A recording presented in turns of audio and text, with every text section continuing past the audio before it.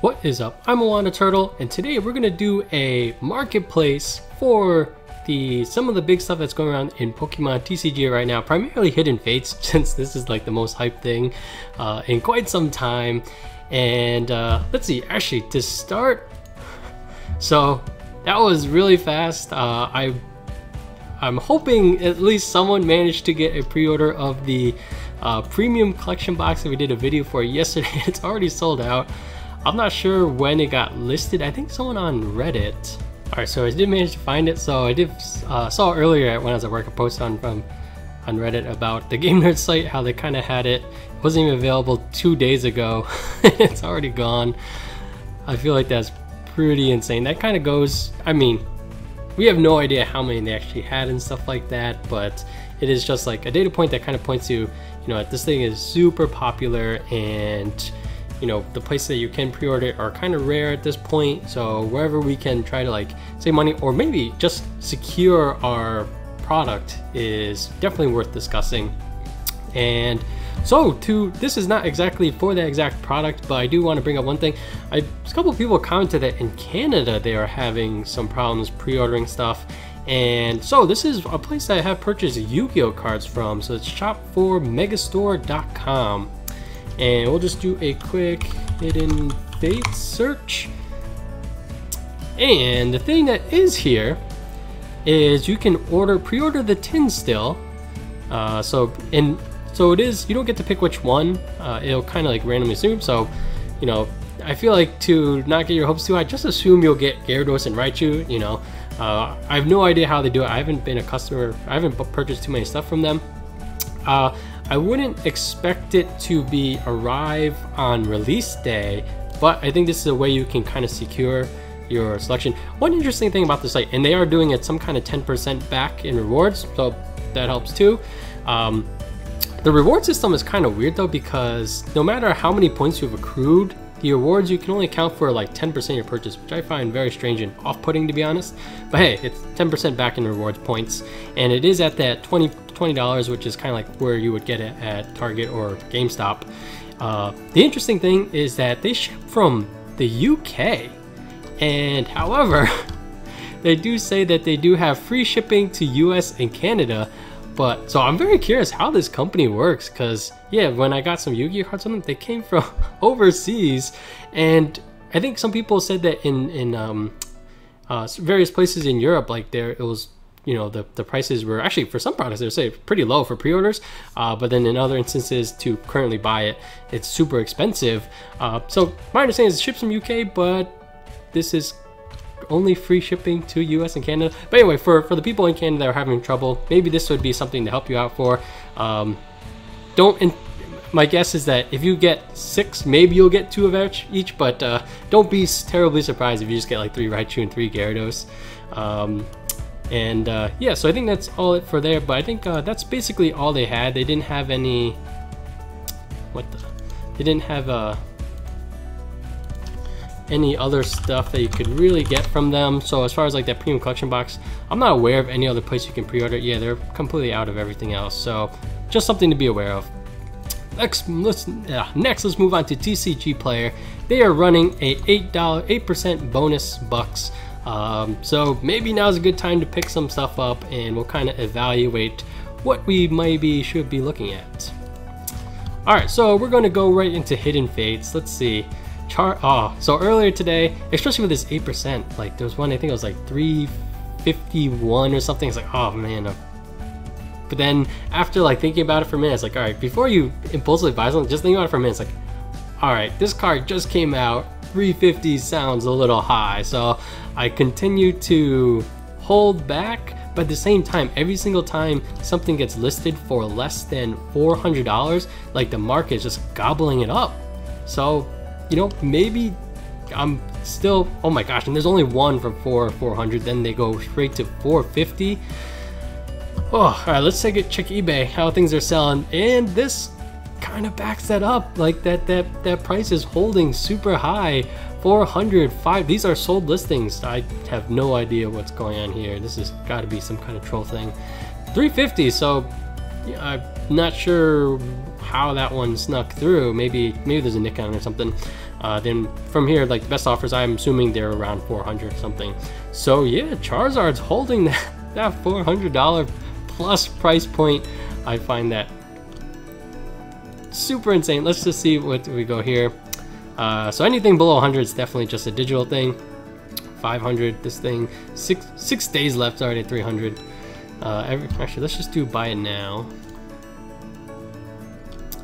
And oh, I hate when it's annoying when they do that. But so yeah, Charizard's holding that price point. All right, let's see what's next on the list. Cynthia, TCG player at 9. Oh, actually, and on eBay, they are having their own promotion. Sometimes these are not open to everyone, but they have their own 5% bucks thing. So TCG player, obviously a little bit more, and it's a little bit better. Like I feel like eBay, I think it pays, you get it once a quarter. I think TCG player, you get it after a couple weeks or something like that.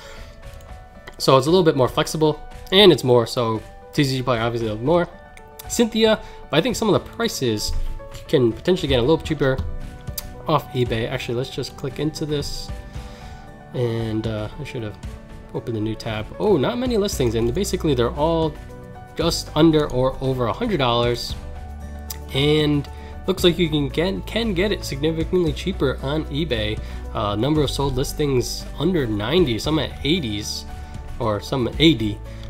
So Cynthia's seem to be going pretty cheap on eBay compared to TCG player. Let's see what Lele's going at. 75 for the Lele. I'm just gonna hit like the biggest ones. Cynthia is kind of surprising because actually, sorry, losing my train of thought. Lele, card's not even in rotation. Gold Lele, 75. Let's take a look. Not many. I'm surprised there's so few listings. Everyone's going to eBay. But even the Lele seems like you can get a little bit cheaper when you consider the cashback. It's close. But I think overall, one takeaway is there's not that many. And actually from Luis, that kind of sent those pull rates to me. You know, 1 out of 100. Like, wow, that's kind of, I'm surprised. Part of me is surprised the price not higher. Mewtwo coming in around 50, 60, sometimes, yeah. Oh, 45, 35. Wow. Oh no, digital card. I got to keep an eye out for that. But let's see how it's looking on TCG Player. This one, to be honest, I feel like Mewtwo a lot of times are strong out of the gate, and then over time, like if a year later, like the price kind of settles in a much lower one.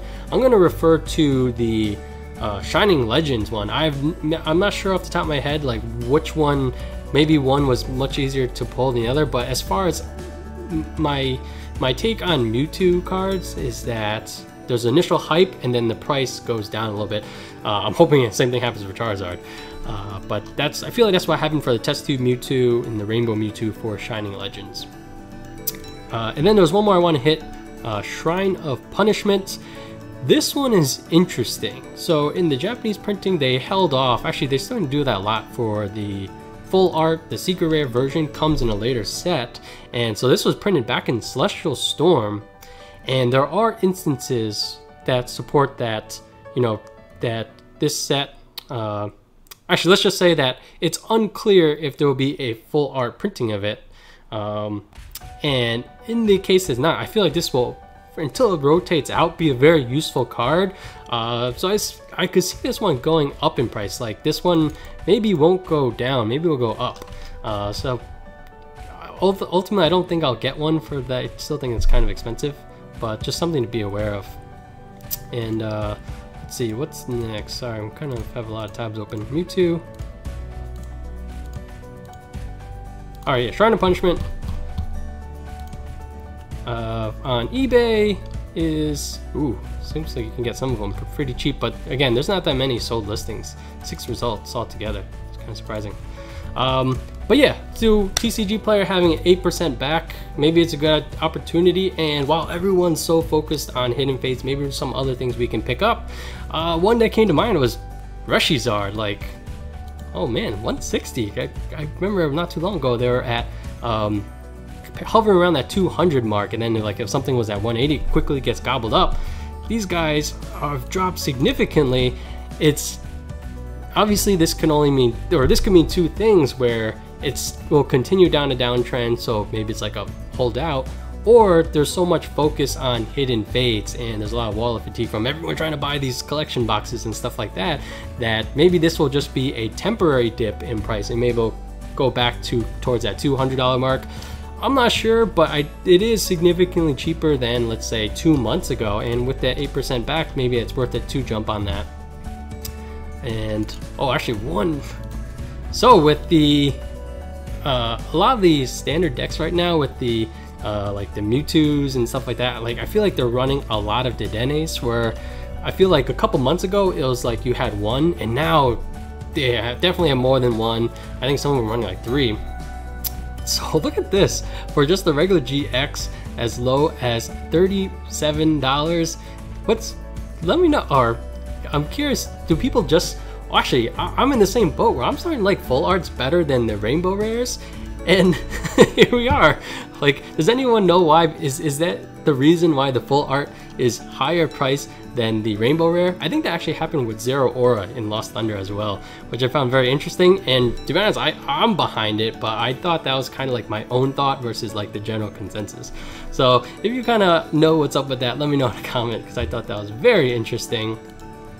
And but yeah, in general, like maybe now is a good time to pick up some stuff from non-Hidden Fates sets. I think the other Charizard, the Rainbow Zard, I think it's still, that one might be, you know, the price maybe will never budge at this point. If anything, maybe it's only going to constantly go up.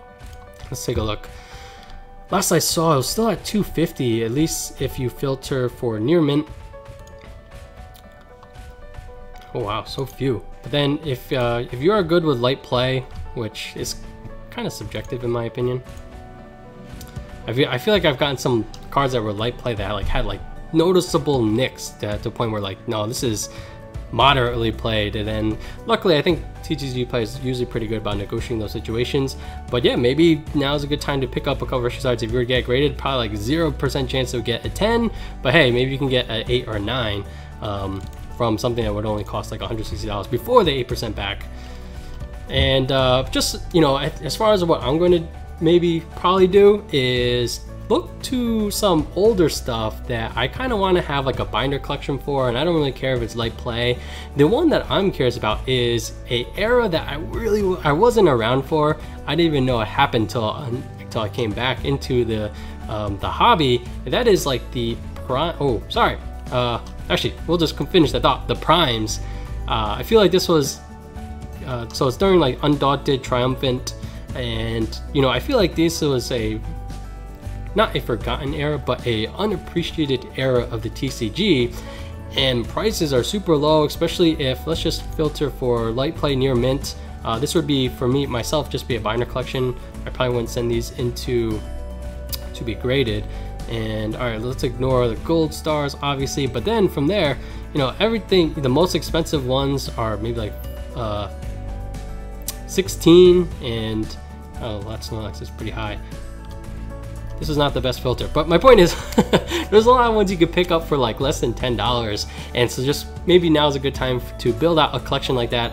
I think at one point I did something similar for like the breaks. The breaks are cool to look at, and I feel like it was just kind of unappreciated, and so like the prices were super low. It's like, oh my gosh, I could pick up the entire break collection to have for a binder collection. I think I got it for like, I don't know, less than 50, maybe it's like $30 or something, and then you incorporate like Cashback or something like that. So maybe just think about, you know, oh, what are your collection goals, and maybe you can fill in some of those. And then the last thought is this card, Ultra Necrozma.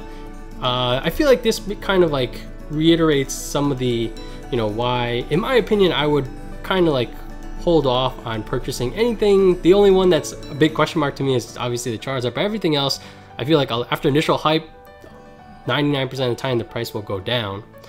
And I feel like this is a perfect example. When this guy first came out, I think to buy it raw was $100, and you know, and I don't have one. So this is another thing I'm eyeballing with this 8% cashback to pick up. Oh, maybe now's the fine, especially when, as far as the gold cards for Hidden Fates, Ultra Necrozma isn't included. As far as when we say like, oh, the whole set has been revealed, it did not include Ultra Necrozma because it was already part of Dragon Majesty.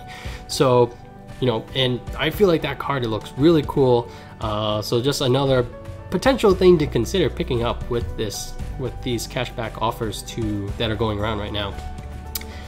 So that's it for today for this marketplace episode.